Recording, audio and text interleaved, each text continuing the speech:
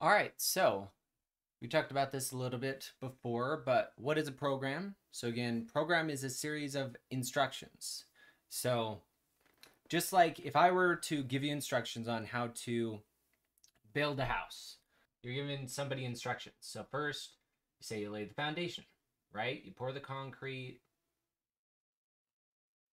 all that. So you get the structure of the foundation. Then you do framing, and then you do drywall, and then you do painting, right? You tell them a series of instructions. So you're building from the ground up. First do this, then do this, then do this. And you give them specific exact instructions. If somebody hasn't built a house before, you got to tell them exactly what to do. You just give them an order of operations. Okay, first foundation, second framing, so on.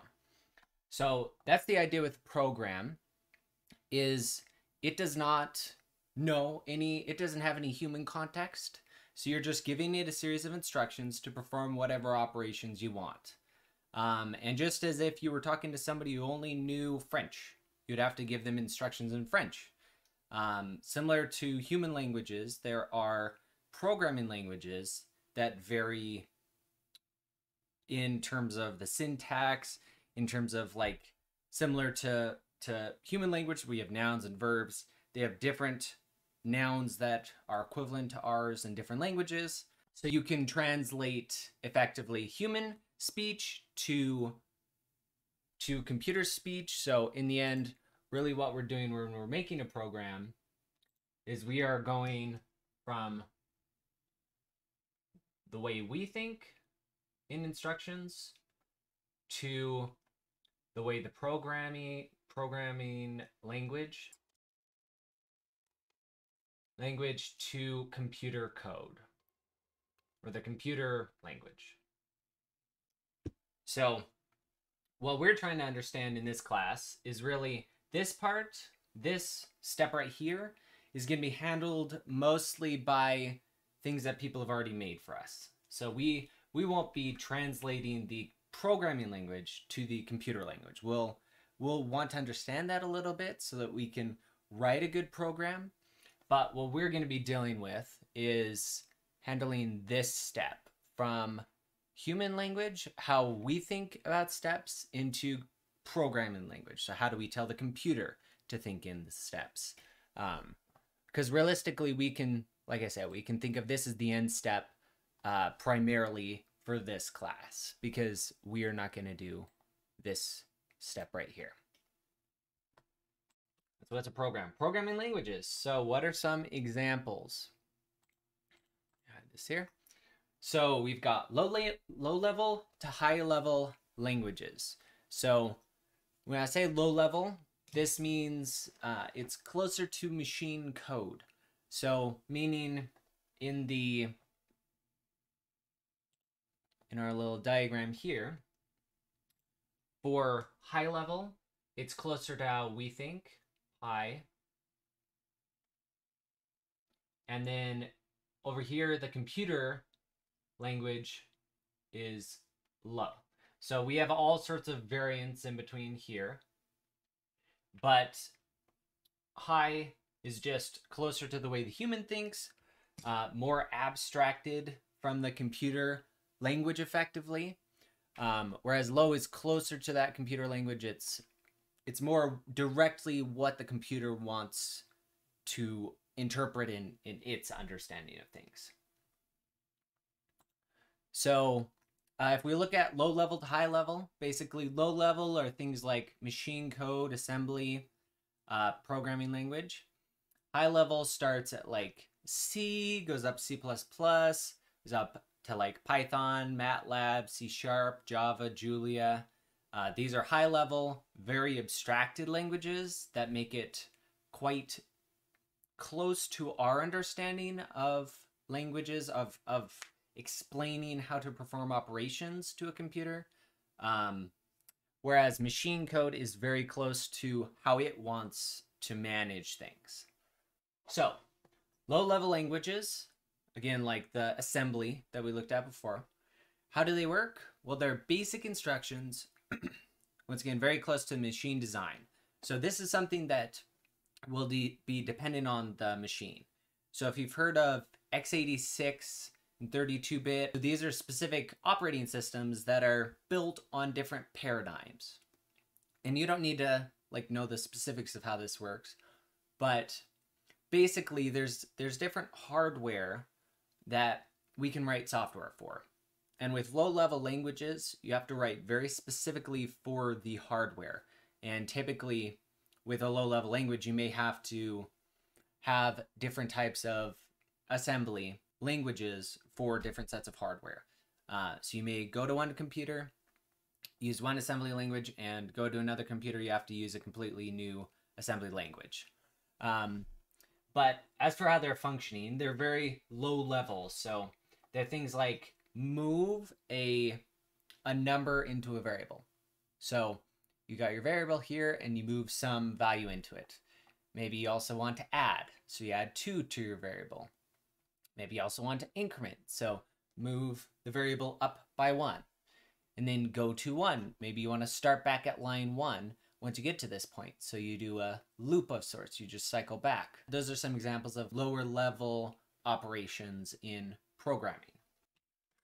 So what about high-level languages? The way they work, again, is high-level instructions. So it's similar to if we were giving instructions to somebody, we're not going to say, move into the variable the value 10. I just want to say, like, A is 11, right? That's a much simpler, more human way of communicating that. So with high-level languages, you have high-level instructions, very abstracted from the machine design, so they're a lot closer to how we're thinking. So what the machine does with high-level languages is it takes a high-level human code, compiles it to machine code, or it can do multiple steps. It can do something like the high-level human code down to the low-level code, down to the interpreted that takes that lower-level code and then runs it in the machine. But with high-level languages, one of the advantages is an independence of machines. So typically with high-level languages, you'll need to use different languages for different machines. So for example, we'll all use Matlab. That's a high-level language, whether you have a PC, 32-bit PC, x86, or 64-bit PC. If you have a Macintosh, if you have any sort of Apple thing, if you have Android, you can run Python. If you have Linux, you can run Python. So for high-level languages, it's much simpler to translate machine by machine. And realistically, what that means is that it has just been constructed, the compiler or the interpreter, the thing that translates the high-level machine code into the code that the machine actually understands, that has been made for multiple operating systems. So if there were a new computer that didn't have a Python interpreter on it, in order to run Python, you would need to create an interpreter for that hardware. So basically, it's just been, with the high-level language, all that work has been saved because the interpreter or the compiler has probably already been made for your specific machine. Okay, so we'll be using high-level. The lowest in this class we'll get is C, so you won't be doing like assembly. And the reason is the advantages and disadvantages. So with low-level programming languages, the advantages are they're faster running and you have greater control over the hardware. So typically you'd use something like assembly if you really had to do more basic operations but needed it to be extremely fast. And realistically, even nowadays, you wouldn't even go down to assembly. You typically do something like C, which we will get to later. But the low level, again, faster running because you get to tell it exactly how to do what you're doing. If it's higher level, you use an interpreter or compiler to translate the high level code to the low level, which nowadays is actually pretty efficient. So a lot of times you don't need to go to the low level to make it plenty efficient for your system. And a lot of times with high level languages, people have written low level code so that high level can get access to the to what we care about in the hardware for the greater control we're caring about. So the advantages of a high level, on the other hand, are that it's faster for us to write code. It's much more intuitive, just going from the human way of thinking to high level code, as well as typically being a lot less you have to type to perform whatever operation you're trying to do. And usually, like I say, with high level, it's fast enough for us. If we're an engineer and we're just trying to basically have a calculator that runs numbers for us, typically it doesn't matter if it takes a second. Whereas if you're creating a game engine and it has to perform thousands of operations a second and has to check that, for example, let's look at an example of this. Okay, so for example, with a game engine, you may have a couple characters. You want to make sure you're running a physics engine, so you want to make sure they don't fall through the ground. So you're going to check that, however many times a second. Let's say you check that 100 times a second. So basically you have gravity acting on these characters to pull them down, and every or 1,000 times a second you want to check, okay, is this character suspended in the air? Are they right on the platform surface, or are they through?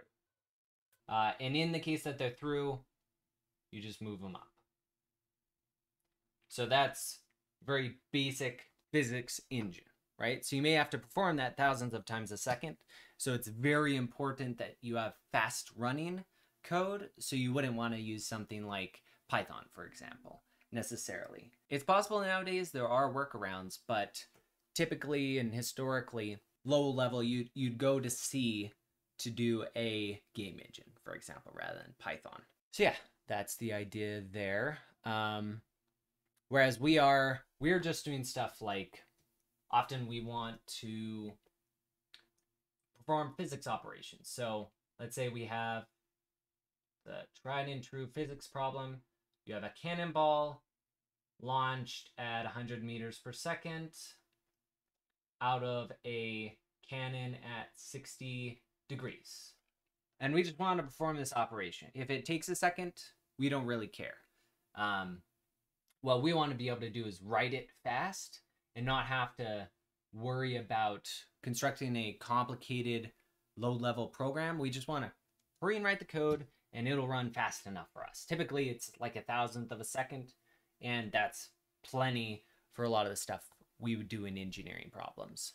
Let's go into some basic overall conceptions within programming. It narrows down to variables. Variables are what you're storing information in general. So variables are things that hold value. They're like, you want to store a number, that's a variable. You want to store a sentence, that's a variable. You want to store just like a single character like A, that's a variable. You want to store like some information, if it's true or false, those are all variables, right? And the way we can work with the variables is having different data types.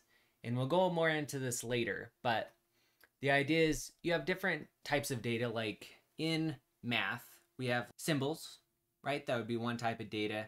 We have numbers. If you just think back to like basic algebra, right? There's integers, which are one set of numbers. There's whole numbers. There's all sorts of sets of numbers in there. So in programming, we just have a bunch of variable types, data types like that.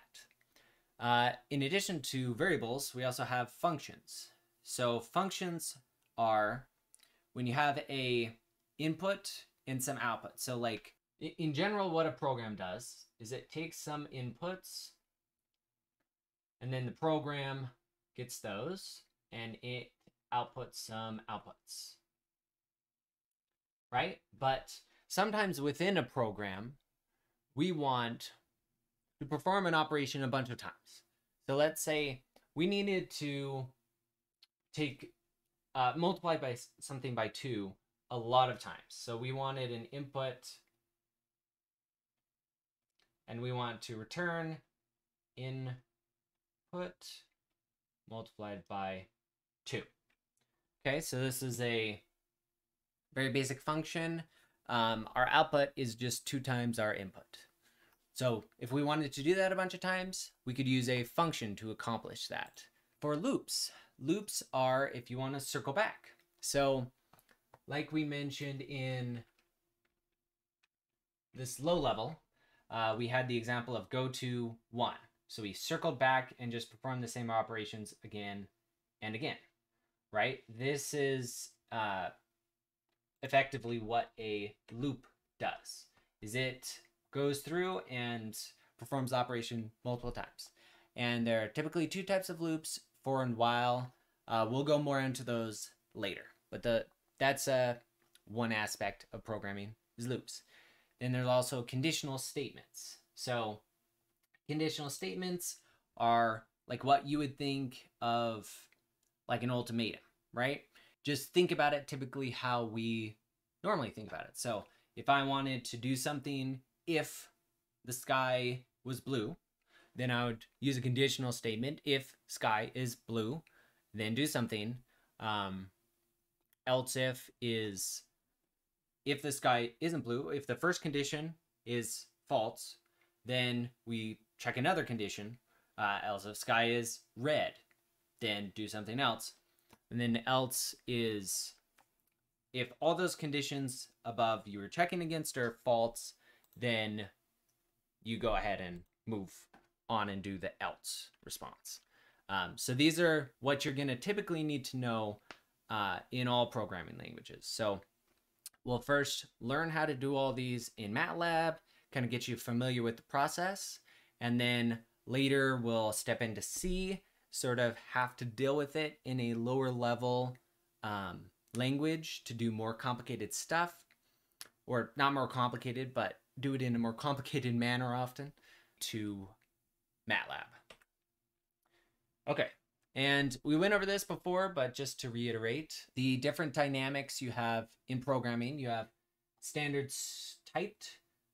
So something like this, you just write in lines of code. So this is what, when you see on a movie, typically they do this really poorly, but if you see in a movie them creating a program, they're typically just like lines upon lines of code, right? That's this standard typed expressions. That's what you're probably seeing. Then there are diagrams, which are a flow process of variables and information in here, and you circle it around. This is an example of a Matlab diagram that we won't super get into this class, but if you do more in Matlab, you'll see these. Then there's ladder logic, which we mentioned, which basically just goes rung by rung and performs a series of operations. And then there's blocks, which just start at the top. They're similar to rungs, but they're basically just one rung of ladder logic. Do this, then this, then this, then this, and so on. So there are different operating systems. You probably recognize all these, but maybe you haven't heard of Linux, for example. So there are different operating systems. The standard 3 are Linux-based, Windows, and Mac. Mac being Apple, for those who don't know. So the way we're going to construct a program within our system is we're going to need a file editor, the compiler or the interpreter, and then we use that compiler or interpreter to run the executable or interpreted file. So if we look at file editors in different operating systems, we looked at these before, but with Windows, for example, basic one is Notepad++. You can also use Vim. It's a little complicated for new users, but also the one we will primarily be using is a file editor that's integrated into the program GUI. The GUI, again, being a graphical user interface. So integrated into the GUI, if we look at GUIs, here's an example of Matlab. You'll become very familiar with this. But basically right here, we have the text editor, and that's where you write your lines of code. The file editor, in a lot of languages and even across languages, there are a lot of different options for GUIs that typically have integrated file editors. And we'll go more into the advantages of that later. But we'll primarily be dealing with this. You're welcome to use other stuff, but this is the recommended manner, and we'll show some of the reasons for that later. Let's now look at C. So C, this is MinGW, a developer studio, and it's a GUI used to construct C programs, also C++ programs. This is a text editor, just like this was a text editor in Matlab.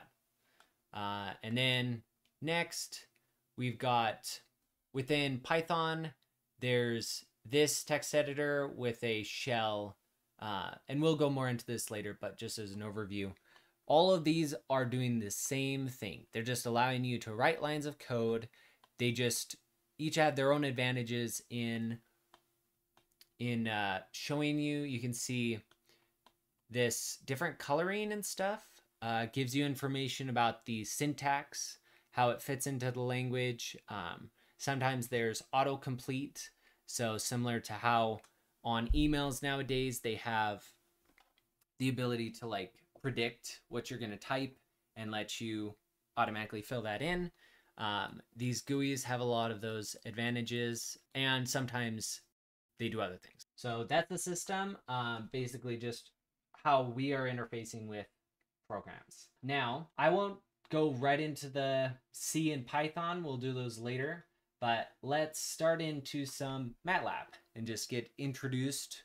You've hopefully been able to install Matlab. If you haven't, there's an online option for you to use while you're figuring it out.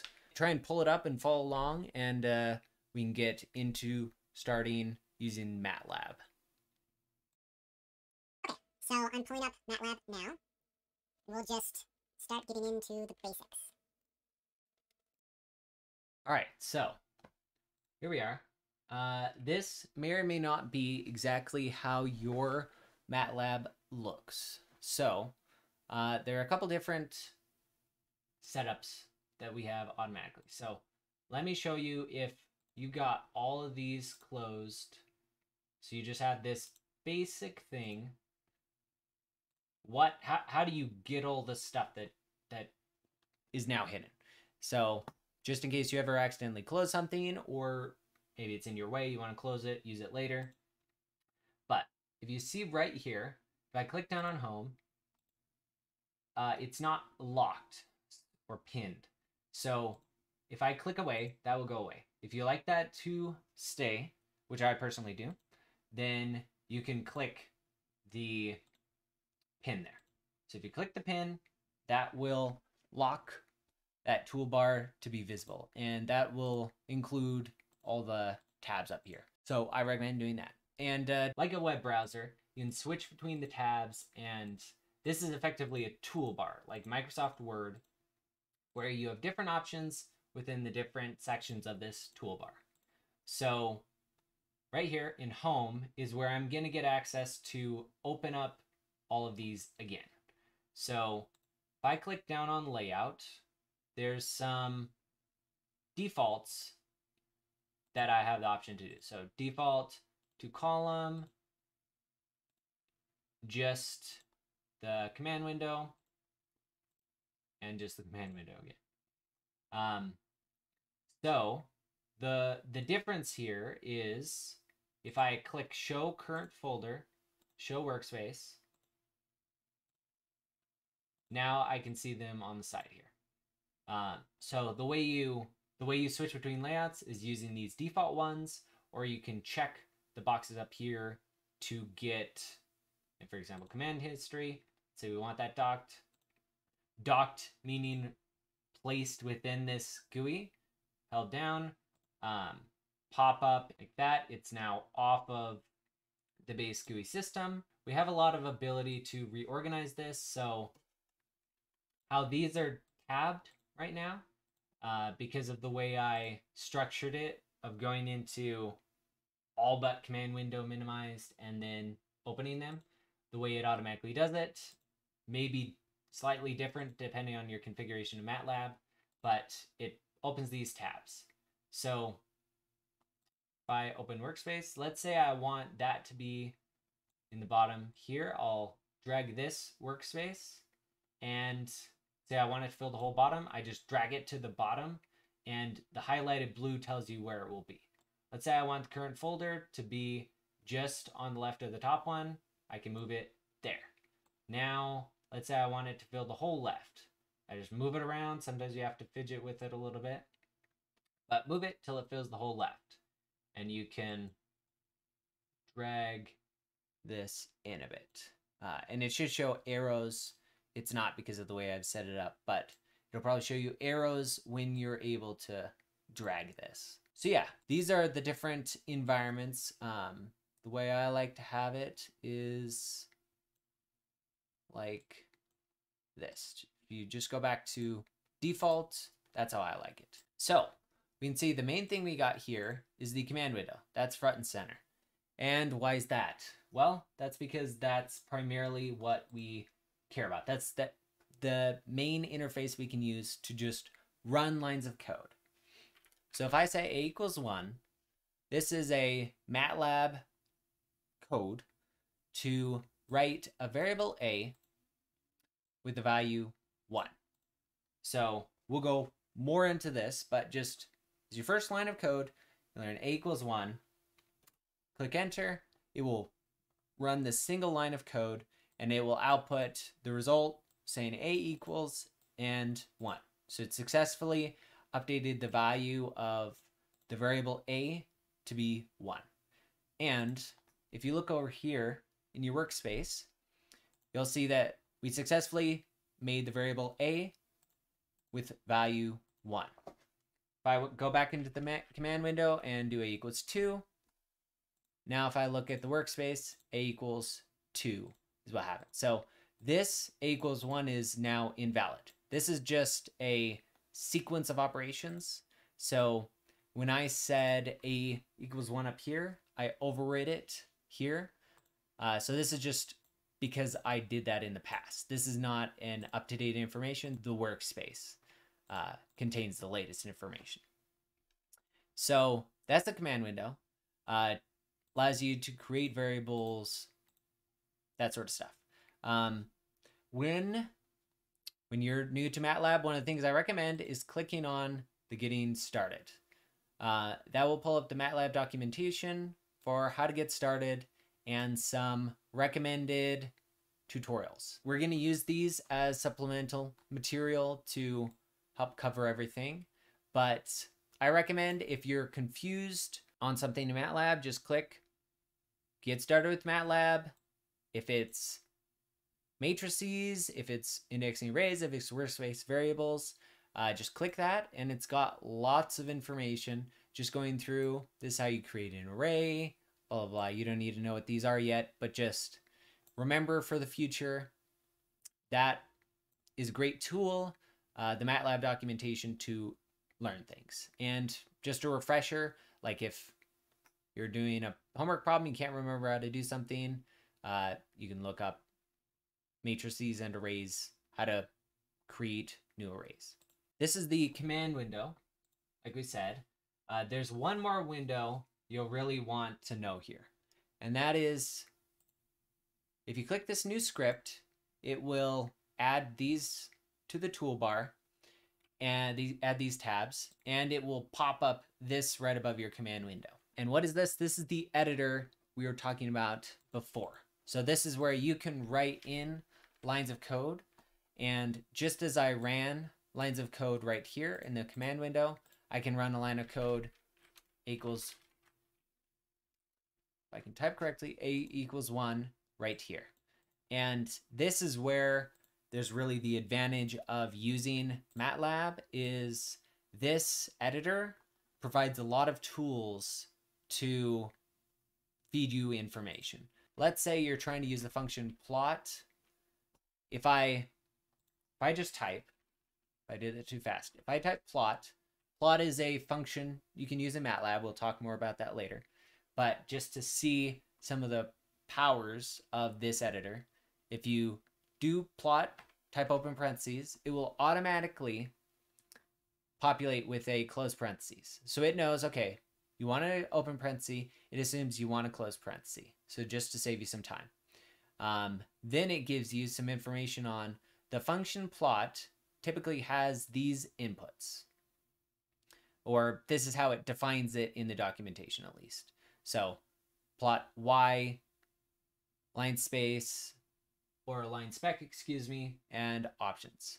So this is a really powerful tool. If I go back in here, I get to see that information. Also right here, on the side of our editor, we have a warning signal right here and some lines just clarifying, okay, at line 1, add a semicolon after the statement to hide the output. So if it's an orange, that means it's a warning. If there's an error with your code,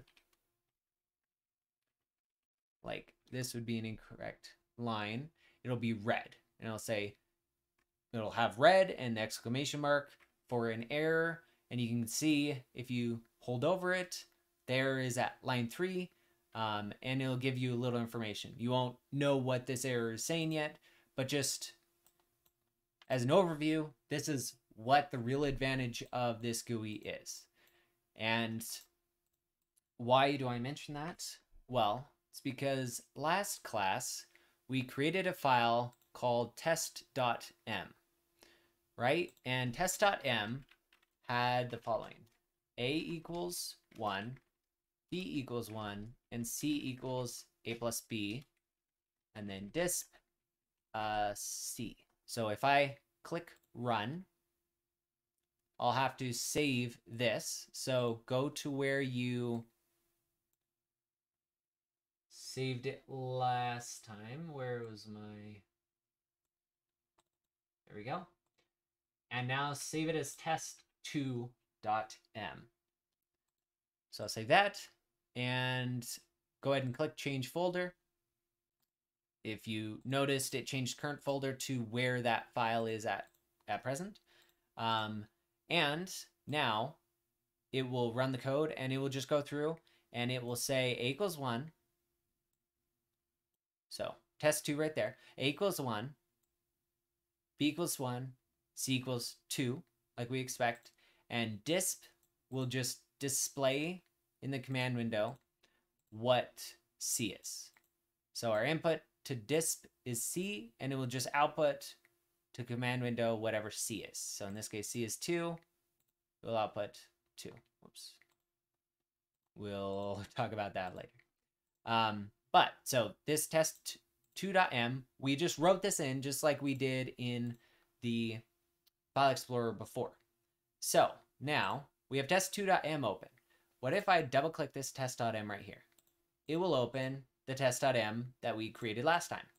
So just like we wrote in the notepad, or if you're on another operating system, whatever you wrote it in, a equals 1, b equals 1, c equals a plus b, and disp c. So when I open this, it's just as I saw it before. So now I'm able to click run this one, and it will do, if you type CLC in, it will clear the command window. So it's short for clear command window, CLC. So just so you know, CLC, that just erases so that I can see just the output of this if I run it. So now I can go back. Now I'm running test. Test, a equals 1, b equals 1, c equals 2. So just as we were able to write this in the Matlab text editor, we were able to write this in Notepad last time, and now we can open it in Matlab and run it.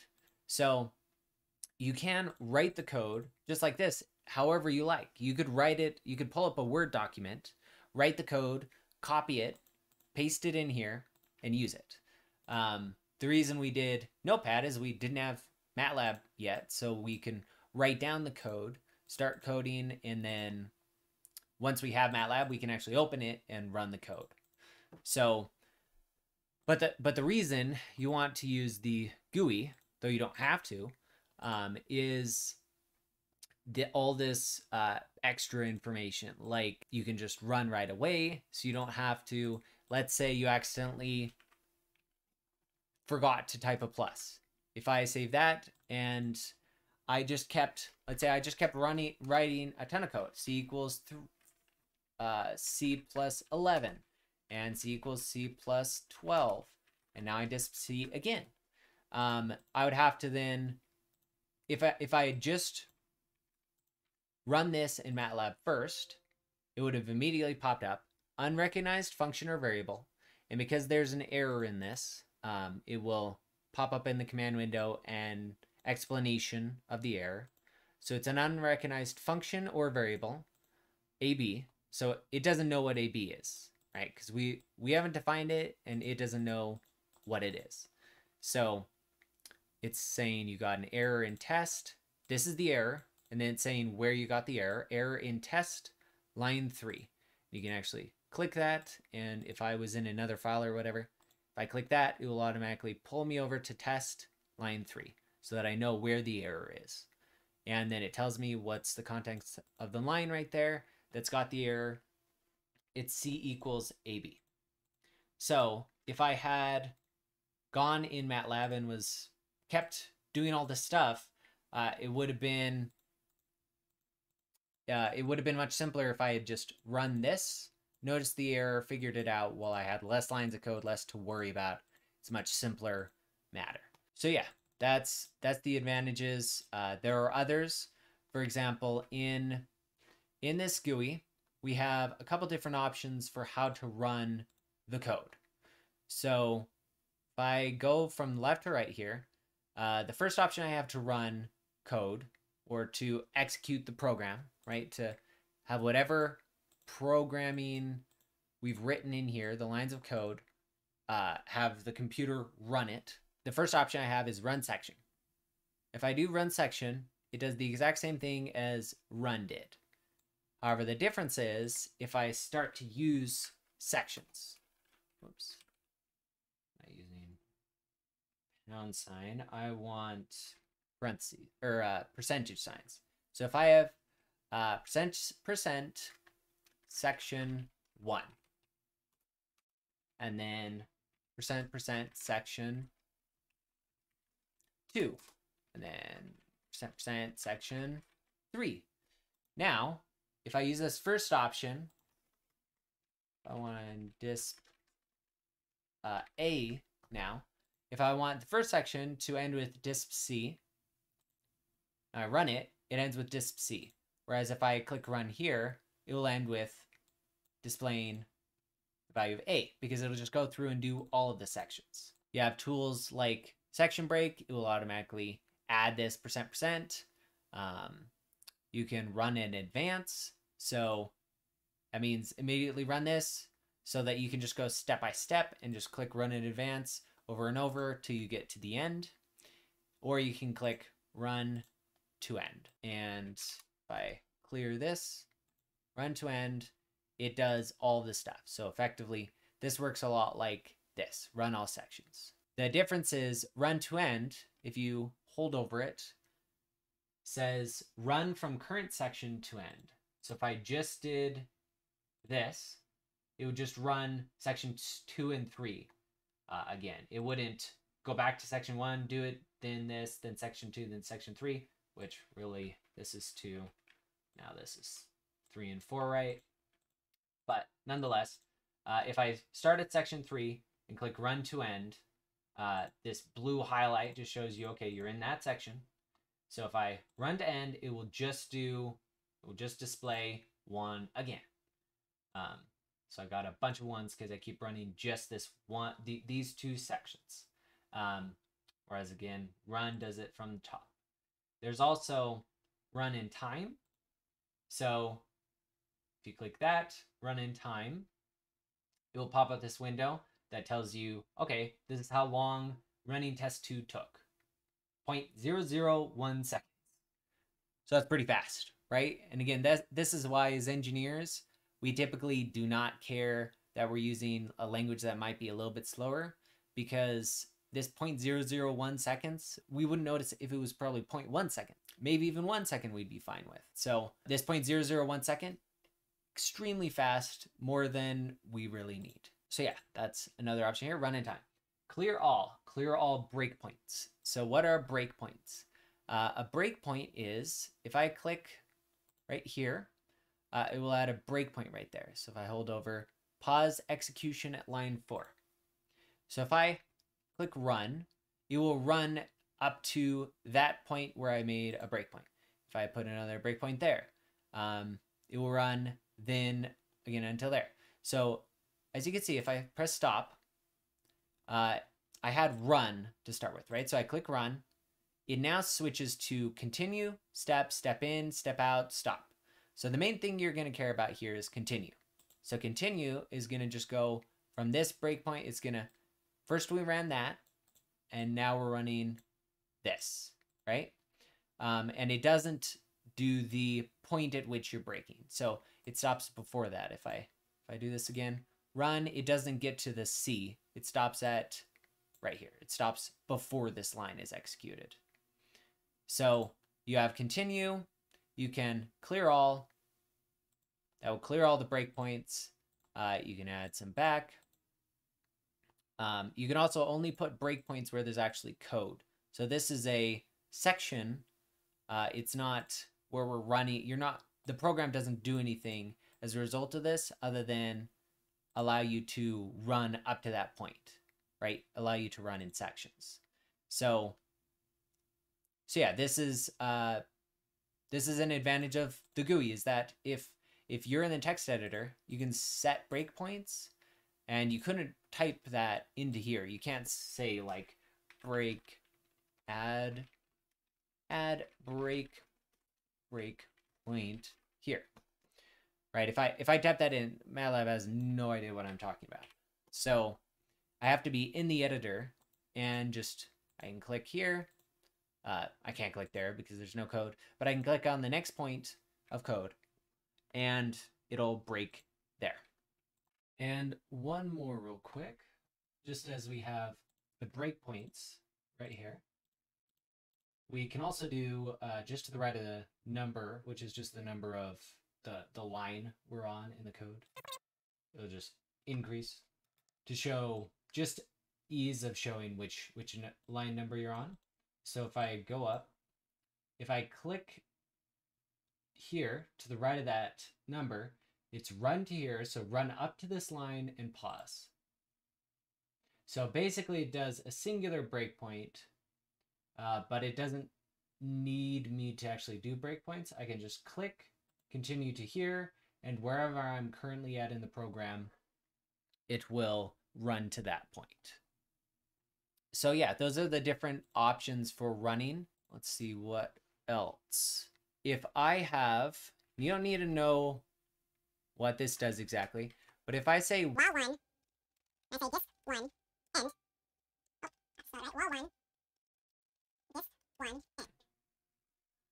This just keeps on going, right? It's just, you can see the flickering down here. It's just going and going and going. It doesn't care, because effectively what I just said for it to do is while one, or forever, we'll explain that later, but forever display one into the command window. So it just displays it over and over and over and over. It keeps printing it out.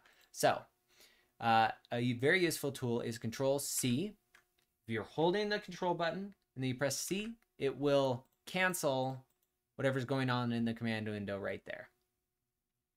So we were able to just close it, even though we didn't have a code that was ending.